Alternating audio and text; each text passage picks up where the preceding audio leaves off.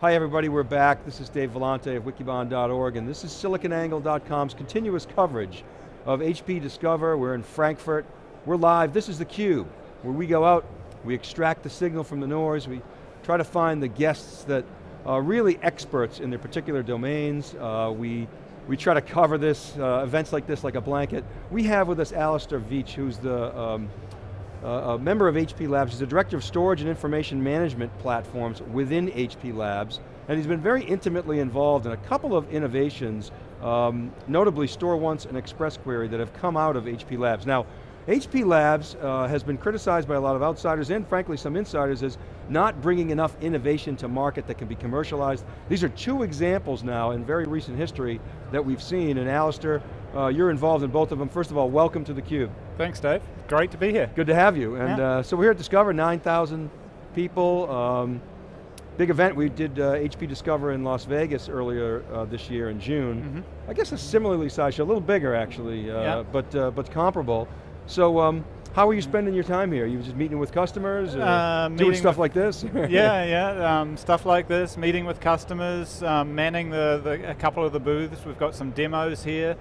Showing everybody who comes along, our partners, customers, some of the internal sales, how these new technologies work and what's coming up in the future. So in the last, say 10 years in this industry, we've seen a real shift in the way that large organizations behave. And one of those changes is they've gone out and started making many acquisitions. HP certainly participated in that trend, Oracle, IBM, virtually everybody, EMC. It's necessary. And a big part of the reason for that is R&D is risky. There's a lot of hit and hope in R&D. But at the same time, you've got to do it because some of the world's greatest innovations comes out of R&D. You've got to complement that with inorganic acquisitions. Now, as I said up front, HP Labs, there was sort of a gap in some of the commercialization of some of those inventions. Two that are recent, StoreOnce and Express Query, came out of your group. So let's talk about those. So let's start with StoreOnce. Take us back to the beginning. When did you guys have the idea? I mean, data deduplication is not anything new. You guys came out with it, I guess, what, a couple years ago? Three years ago with the first set of announcements. Yeah. Okay, so take us back to when you guys started first working on it. So we probably started working on this 6 years ago, actually. And we were talking with our partners in the storage business, and they knew they had to move to online disk-based devices, basically.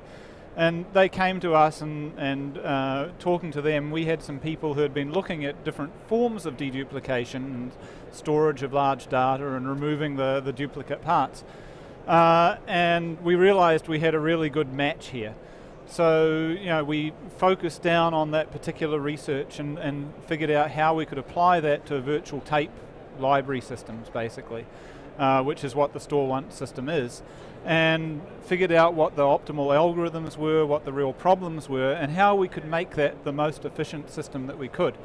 Came up with what we think are some really great algorithms for doing this, and the big advantage our stuff has is that it lets you not only deduplicate the data, but when you come to restore it, for instance, it's many times, 5 times faster than our competitors on the restoration. A lot of people think, okay, it's just deduplication, lots of people can do that. We do that, but we also optimize for that restore process. And for backup, that's really important. A lot of people don't think about that. Now, is that capability algorithmic, or is it architectural, or a combination of both? It's a combination of those. It's in the algorithms we use to deduplicate, and then how we lay out the data and how we store it to enable us to retrieve it really quickly.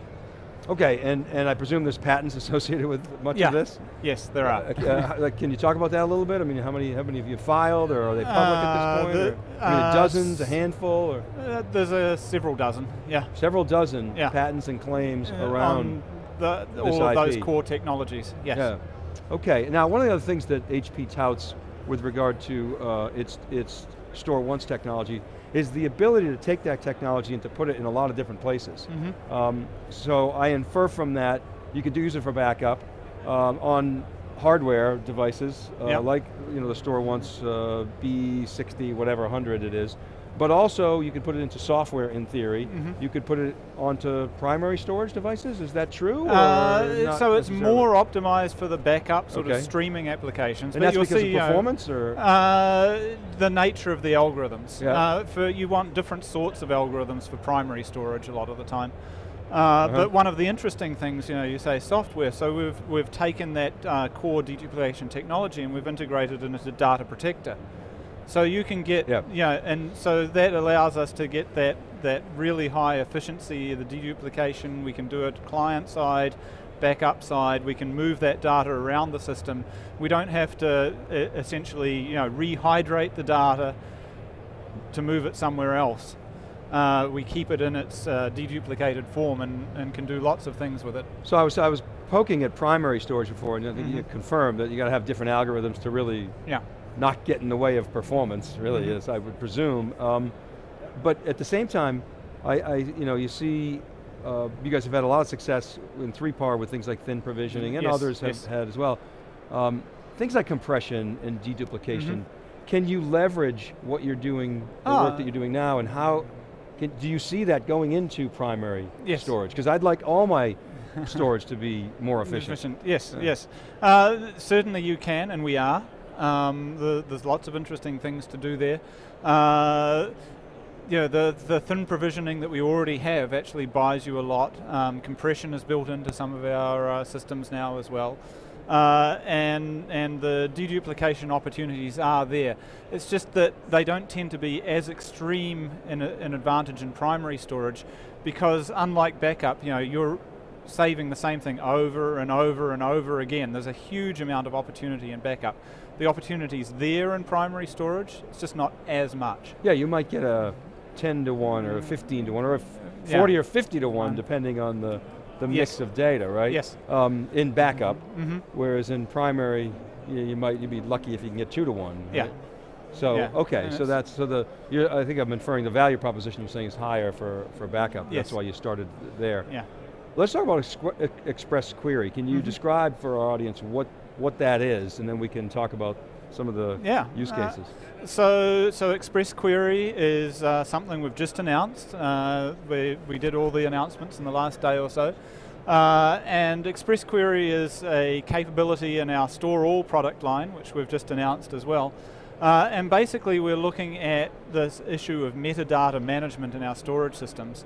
So metadata is information about the data, and we've been working for a couple of years on the premise that knowing what you have, especially these big data systems, you've got millions, hundreds of millions, billions of files that you have to manage and figure out what they are and who touched them and when they touched them and everything about them basically.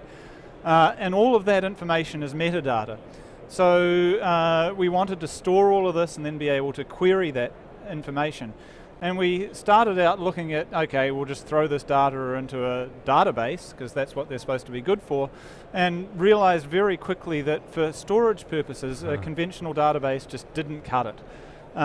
We found all sorts of performance problems as you tried to scale up to these billions of pieces of information about files. And you're also updating it very frequently. You're putting new files into the system or writing to files, changing various attributes, pieces of these metadata. And if you're trying to do queries at the same time with a large amount of information and these rapid rates of updates, we figured out that the conventional databases just weren't cutting it. Okay. So we had to develop our own sort of specialized database technology to store this sort of information. And then we spent some time integrating it into our product group, the new StoreAll product. And now we can essentially keep all of this information, store it very, very efficiently, and query it extremely fast. So we did a benchmark on a 500 million, half a billion files in a single file system. And one of the things that, for instance, if you have to scan and find all of the files that meet a certain attribute, maybe in autonomy's use case or backup use case, you have to find all the files that have been changed, for instance, in the last hour or day or week since the last time you looked. Or maybe you're a system administrator and you want to find all the files that have been written by a certain user in the past day or week, or just all of the files that are greater than a certain size because you're running out of space.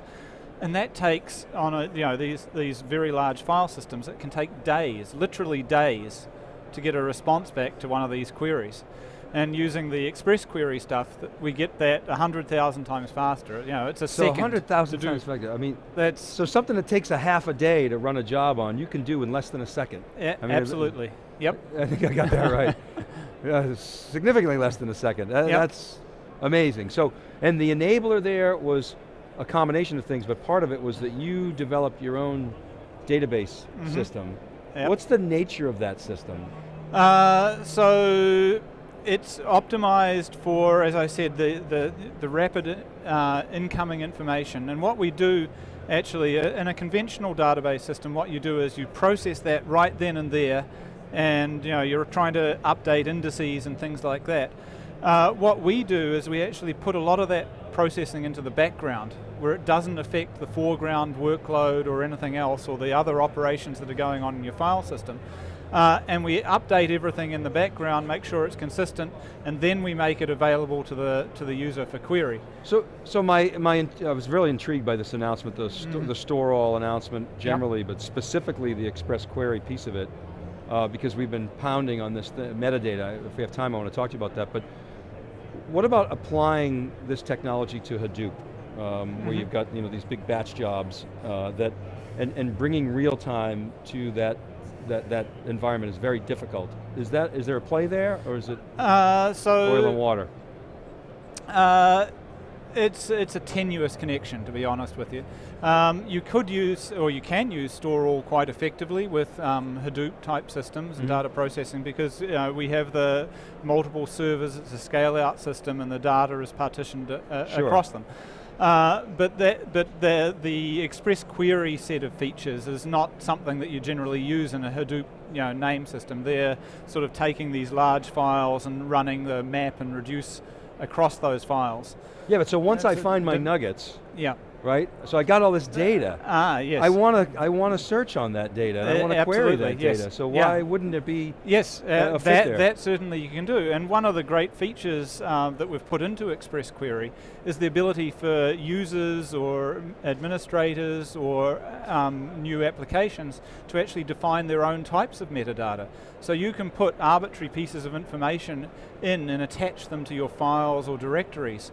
So you can, if you've got an image library, for instance, you might want to tag all of the images with, this is an image of a fish or a plant or whatever it was, or my holiday. And then later on you can go back and search these. Another example I like to use is, imagine a medical imaging application. You've got images coming off of an MRI machine, for instance. You might want to tag those images with the identity of the machine, the technician running it, the doctor, the patient. All of that sort of information you can now store into the file system directly, and then search it extremely efficiently and retrieve it. Yeah, so now the other piece I wanted to talk about, I think we do have time, is this whole metadata piece.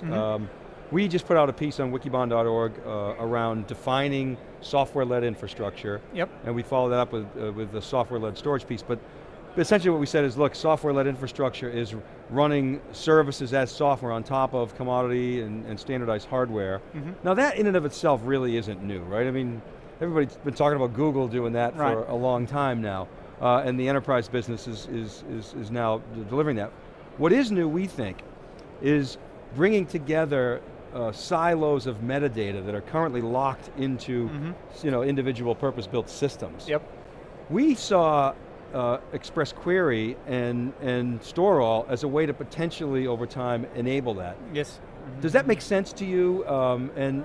Yeah. Can you maybe talk about that a little bit? Yeah, absolutely. So you're perfectly correct, right? There's a huge amount of value locked up in our storage systems just in general, and that information is siloed. So one of the things we're trying to do with our storage business is reduce those number of platforms and the things we can use, and build up these common sets of things so we can integrate some of that information over time. I mean, it's going to take time. Nothing happens overnight in this business, but there's a huge potential there for taking that wider view over all of your information resources. And between now we have StoreOnce and our new 3-par systems and StoreAll, that potential is definitely there to integrate and make those things work better together. So the pressure on HP Labs in general, and I know it's almost like an academic institution. There's this hands-off, hey, let us do something. But the pressure to commercialize the R&D has been accelerated in the last couple of years. You've got 2 successes, and they happen to be in storage. So why? Why is that? Why those areas and why the successes? Well, what's the process that has led to that innovation and commercialization? So there are many actually other successes out of HP Labs. I mean, I'm just representing the storage the piece here. But those are 2 that Meg Whitman talks about, and it's not just the storage guys talking about them, it's the senior leadership team, right? What we focus on is we're an interesting organization. We have this blend of the academic and the business. So we actually do the technology development and we do the research. So I have an interesting job. It's somewhat like a professor, but it's also somewhat like a product development manager, engineer, marketing even aspects of things. And what we have to do is bridge that gap between the product and the research. So that means that we put the teams together. Myself and my engineering team, the research team, work with the engineering team to actually build out these systems, make sure they work, and really work hand in hand to get these things out to market. Into a product that people can use and adds value. All right, Alistair, thanks very much. We're out of time, but I really appreciate you coming on theCUBE and sharing your insights with us. Good luck, congratulations, and love to have you back sometime. Yeah, thanks, it's All right, been great. Keep it right there, everybody. We'll be right back with our next guest. This is Dave Vellante of Wikibon. We're live. This is theCUBE, SiliconANGLE's coverage here in Frankfurt. We'll be right back.